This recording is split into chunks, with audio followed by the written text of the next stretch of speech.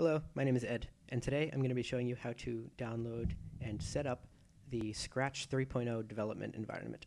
So this is for creating Scratch 3.0 extensions and also just messing around with the code and like editing stuff.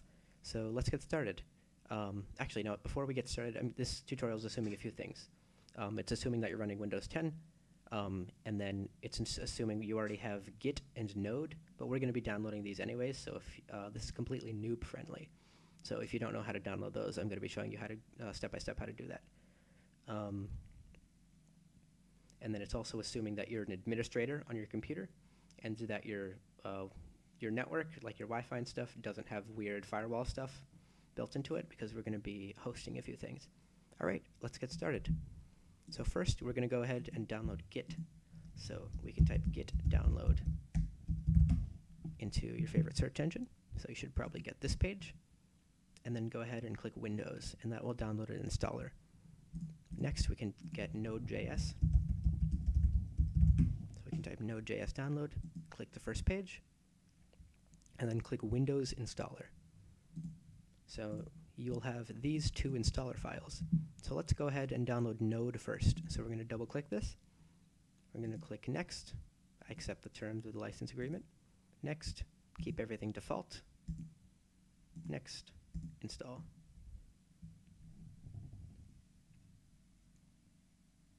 So then we're going to get this. This is called user account control. If you're an administrator, you can go ahead and click yes, and then if you don't get that, that means you're not an administrator and you won't be able to do this tutorial. So we're just going to wait for this to install.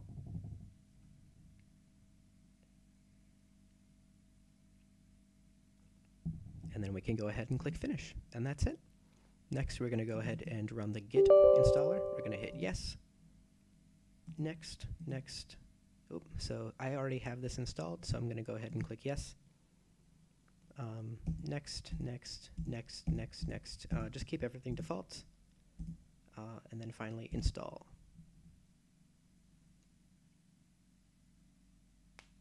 So we'll just wait a minute. This should install.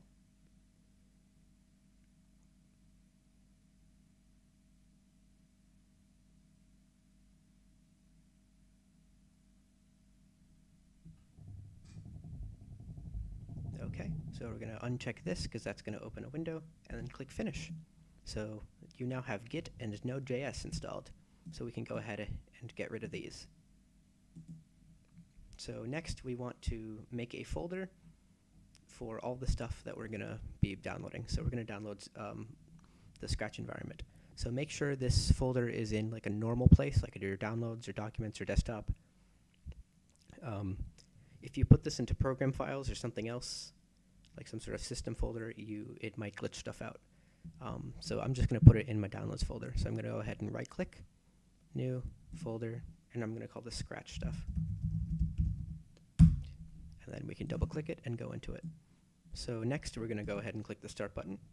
We're going to type Node.js command prompt. I'm going to click here, and now we have the command prompt. So we're going to go ahead and click here, copy this, and then we're going to go back to our terminal.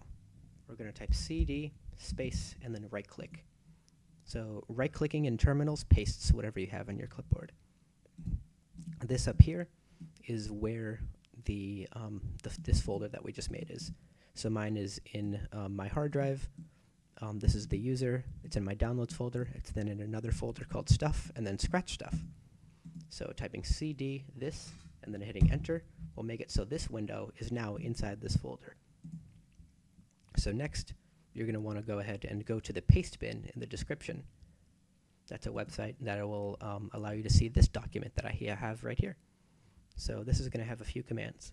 So I'm going to go ahead and select this, right-click, copy, and then I'm just going to right-click it into the console, and then I'm going to hit enter.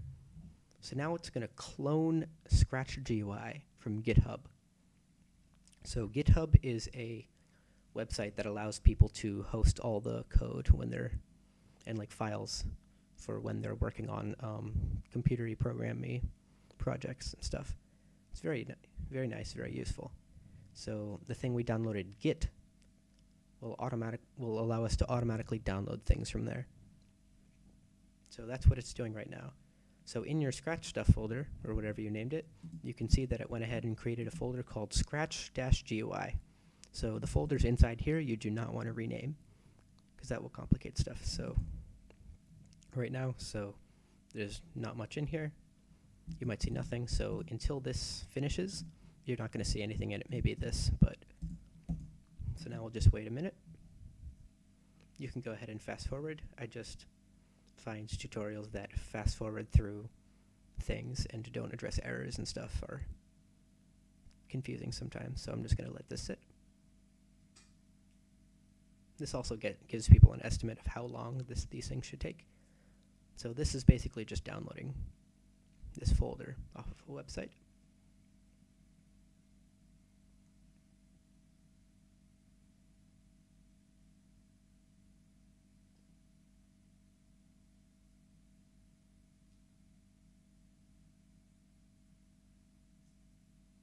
There we go.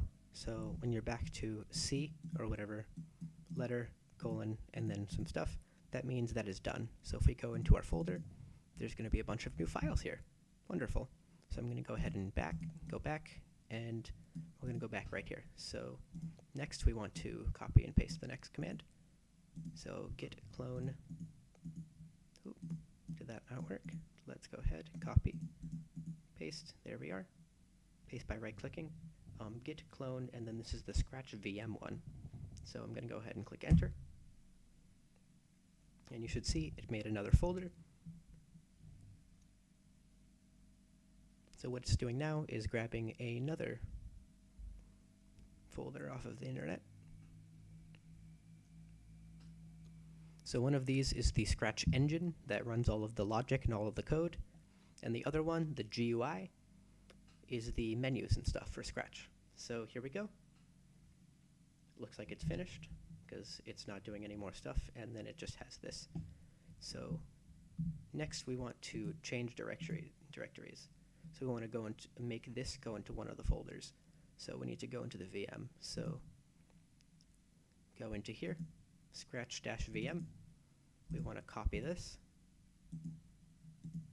Type CD space and then paste this in. Hit enter. So now this window is inside of this folder. So now we can mess with it. So we can type npm space install. Then we're going to go ahead and hit enter. Hit enter. And now what it's going to go ahead and do is set up some files for us.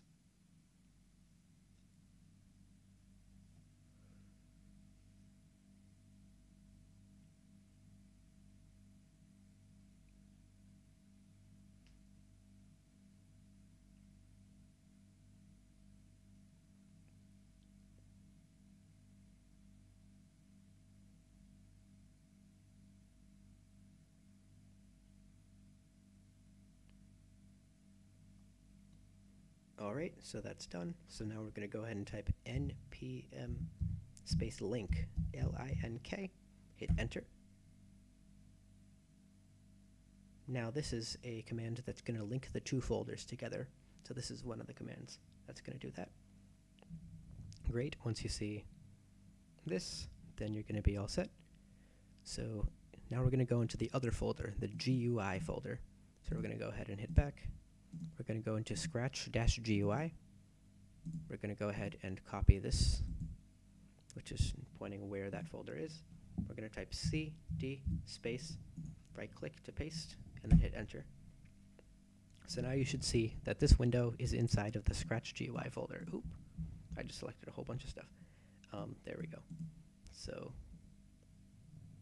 now what we can go ahead and do is type npm space install. Hit enter. So this is going to set up some of the files here.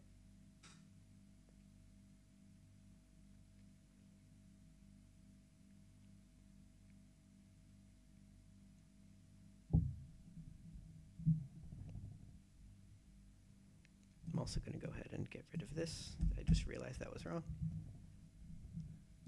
Cool.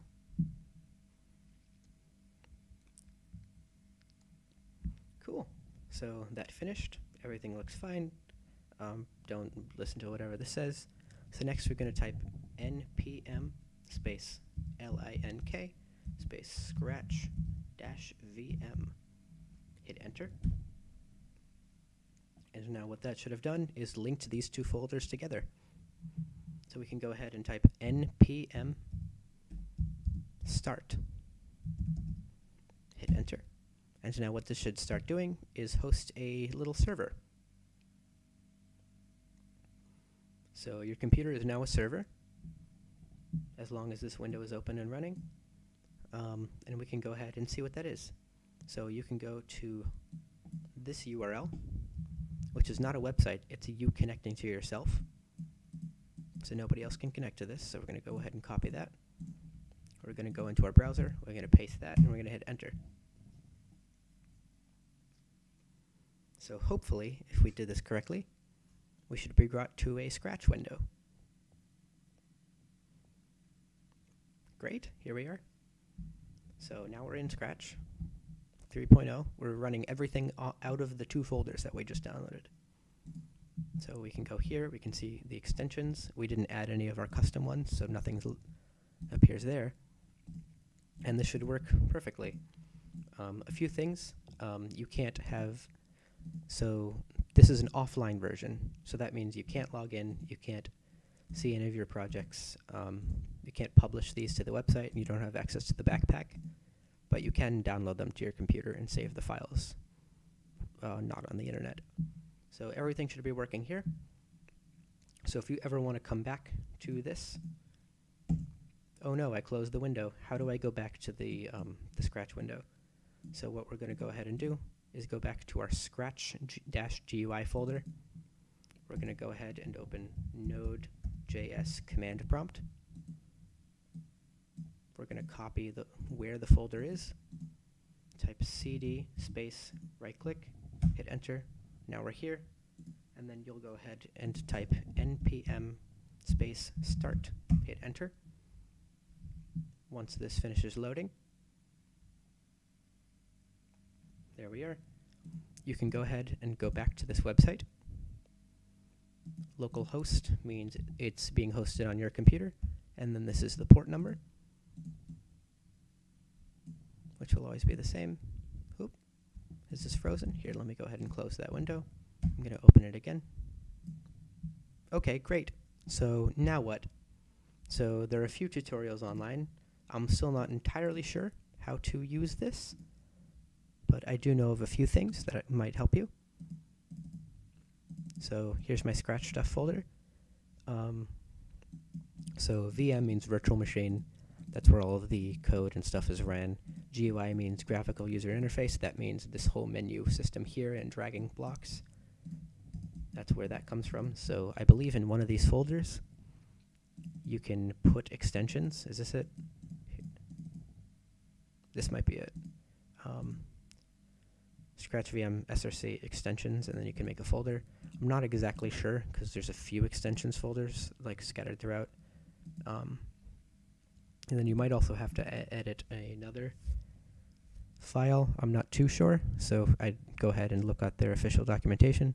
So I do know there's this folder as well that keeps some of the graphics for extensions. And then there's index.jsx.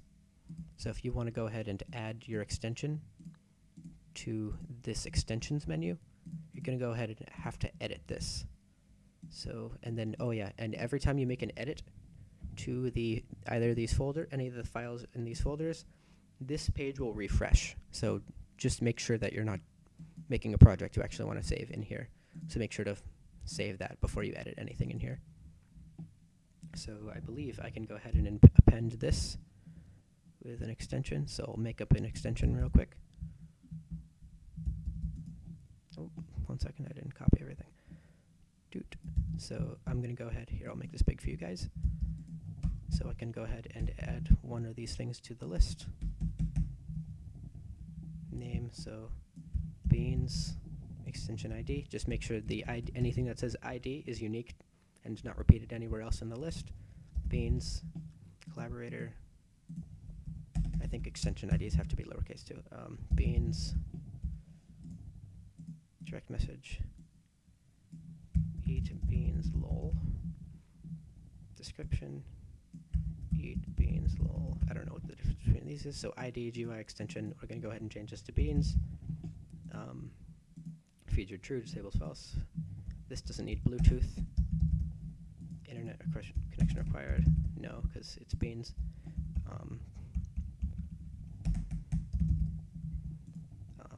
Blip, blip, blip. Cool. So I think this is just the same thing. I'm not too sure. Beans ID, and then we need to change this because this says ID. So if that repeats anything else, then this will not work. So I'm going to go ahead and hit Control S. So now you can see that this compiled again, and it should have refreshed this page. Oh, so now this page is automatically going to refresh. So now if we go to the extensions, our beans extension is here. Here I forgot to change the icon here, but beans, eat beans lol, collaboration with beans. So now we can click here. That won't do anything because there's no actual folder associated with that. And I'm still not exactly sure where to put that folder, but if I ever figure that out, I'll go ahead and make another tutorial for you guys. Or you guys can go and look on the wiki. There's a few threads and stuff. Yeah, so that's how to set up your development environment.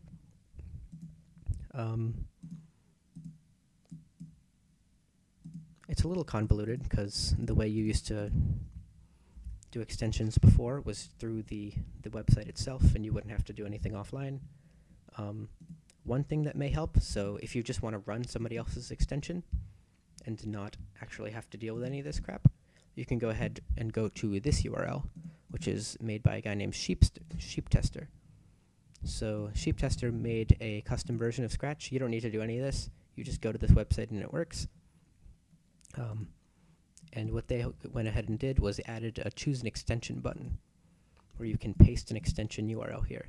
So I haven't been able to find any extension URLs that work here, but if you were to develop your extension, maybe have the maybe I'll put a direct link to the JS file here. I'm not too sure. Then there's they already put their extension in here by default. So there's some little things here, and then all the same stuff applies where you can't save in here. You have to save everything online. You have to save everything to your computer. Ooh, there's also no cloud variables because it doesn't use the internet, so there's that as well. So I hope this was this tutorial was helpful. If it wasn't, please spam me in the comments below at how terrible I am. Oh, if you ever want to stop this, by the way, you can just go ahead and close the window. Yeah, so if I'm wrong, just go ahead and yell at me in the comments if your stuff isn't working properly, or if you just hate me. If you found this helpful, please share this with people. It looks like on the wiki a lot of people were very confused on how to set all this up, so I went ahead and figured it out, and now I made this tutorial for you guys. So that's it.